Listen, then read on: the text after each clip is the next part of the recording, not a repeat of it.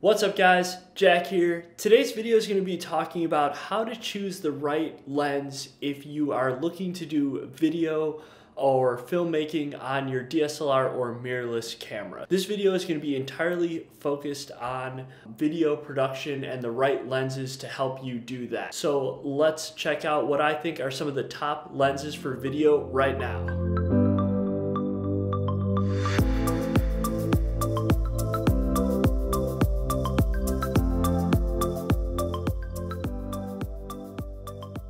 The first thing I want to talk about is cameras. When you're looking to match the right lens with a camera, it's important to understand the specifications of the camera you have and which lenses will work with it and which lenses won't. The most important factor here that you need to keep in mind is the sensor size of your camera. So if you have a full frame camera, you need to make sure that you're getting full frame lenses. Full frame lenses will work on cameras with smaller sensor sizes, but not the other way around.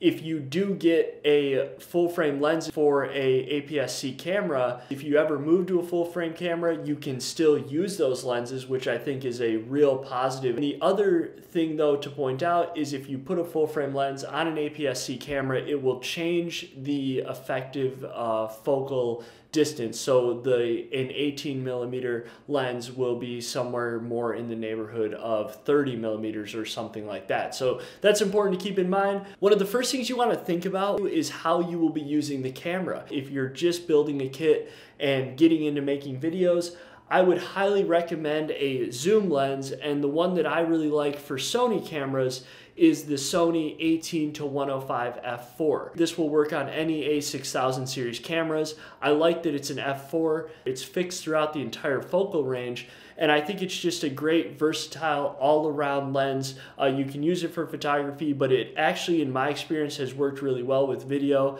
The 18 gives you that wide angle, and the 105 is more of a telephoto almost type zoom that's really helpful at times. Another zoom that I really like that's specifically a wide angle zoom is the Sigma 18-35. So the 18-35 is an f1.8. It takes great video. So many YouTubers use the lens. This is a Sigma lens hooked up to the A6500.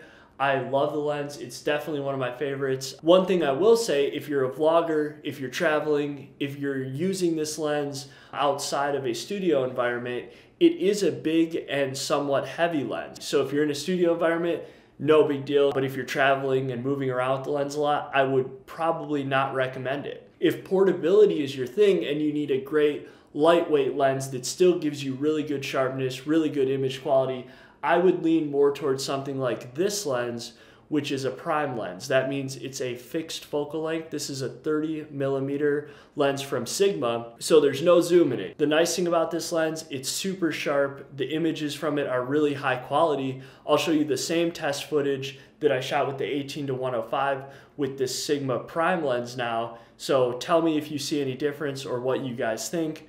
I really like this lens. It's an f1.4, which is really nice if you want to get that shallow depth of field. It has autofocus on it. I found it to work pretty well. The one drawback to this lens that I don't like about it, the more I use it, it doesn't work super well in manual mode for video. It's just a bit unreliable at times. Like there's times where it works really well and you can totally rely on it, and then there's other times where it seems really glitchy, and the sharpness and the image quality of the lens is really good and really top notch for the price. I'll link all these lenses below in the description so you guys can check them out. So if you want super silky manual focus and you want to be able to make those really fine adjustments, then I think what you should look at is a lens like what's called a Cine Prime. So these are lenses that are designed specifically for video. What's cool is the focus throw, or how much the lens turns as you're focusing it, is much longer. So that allows you to make really fine adjustments to the focus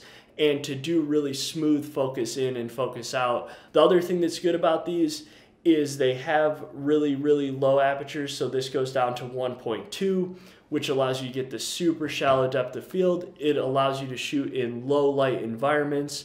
The only real drawback to these lenses, aside from not being really photo lenses, is that they don't have autofocus. So they're manual focus only. This means that it's really hard to do if you're vlogging or you're in front of the camera like I am now. You can't rely on any sort of autofocus. Basically, I think it comes down to understanding what type of videos you're going to be taking, what type of environments you're going to be shooting in, and then kind of assessing your budget and what you think kind of fits your style the best. So for me, I found that the wide angle zooms are my favorite. I love the 18 to 35s. I love the zooms because it gives me flexibility. Let me know what you guys think in the comments if you have any questions about these lenses. Hopefully you enjoyed it. As always, guys, thanks for watching and see you next time.